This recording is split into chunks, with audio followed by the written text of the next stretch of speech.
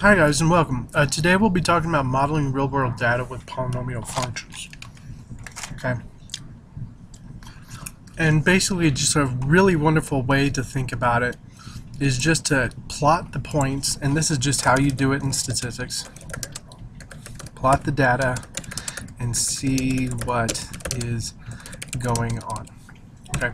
If you plot the data and see what's going on, you should be able to discern what's going on. Okay, so the direction of the data, direction changes, will kind of tell you what kind of model to work with. So you could have 0 changes. The data could be changed in direction once, twice, or 3 times. Okay.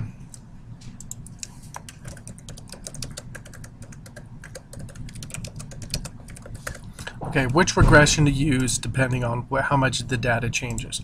Okay, so if it doesn't change at all, we go linear data is 0, quadratic is twice or once, cubic is twice, and quartic is 3 times. Okay, so that's pretty much when you plot the data and you look at it, you can plot it on Desmos, that's totally fine, but you are going to have to use a TI calculator. So please go use the TI Inspire calculator at the beginning of this unit, or use a TI 83 or 84 type of calculator just to help out with it. But basically, here's what you're going to be doing is you're going to make your list, 2 lists, and remember you want to have the first list, L1, be equal to your, I think it's explanatory variable,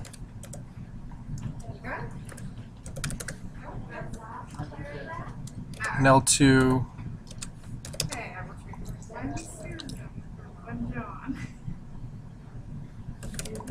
answer variable. Okay, so like for example, if you were comparing how many ice cream cones bought and how many ice cream cones bought versus temperature, the temperature would control the ice cream the ice cream bars, I guess is what I'm trying to say. So you'd make your list. So this is first step. Okay, second step is pretty simple. Press stat and go to calc. Okay, the calc option. Alright, so then you're going to figure out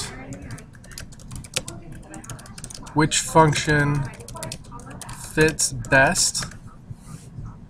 Okay, in other words, you're going to look at this list over here to figure out which regression to use. So that's that one right there.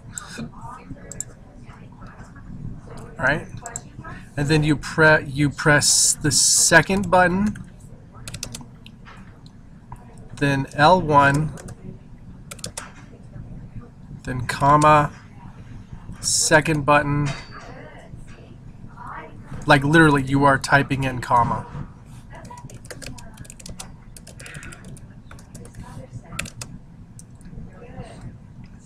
Then you press the second button again, then you press L2, and then you press enter.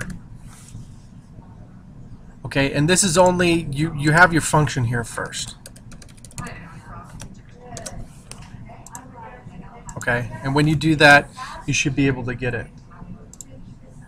Okay, and it will give you the actual equation, and then if you want to graph it, you can also go to graph. And it will give you a rough picture of what the graph should look like, but it will give you the equation, which is the most important thing. Okay?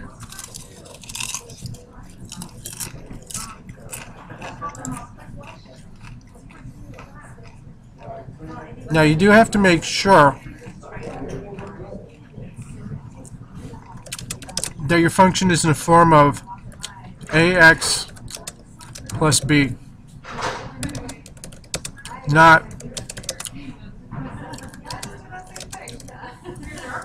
a plus bx, otherwise you're going to make a mistake and screw it up.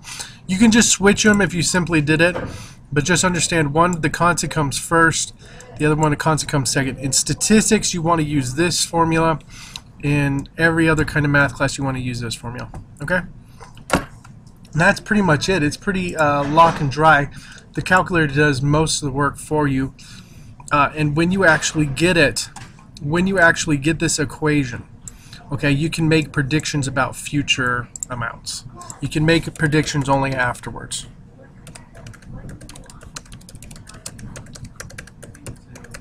And then once you got that, you should be good to go. Okay. Thank you very much, and that's how to model real-world data with polynomial functions. Okay, thank you. Bye.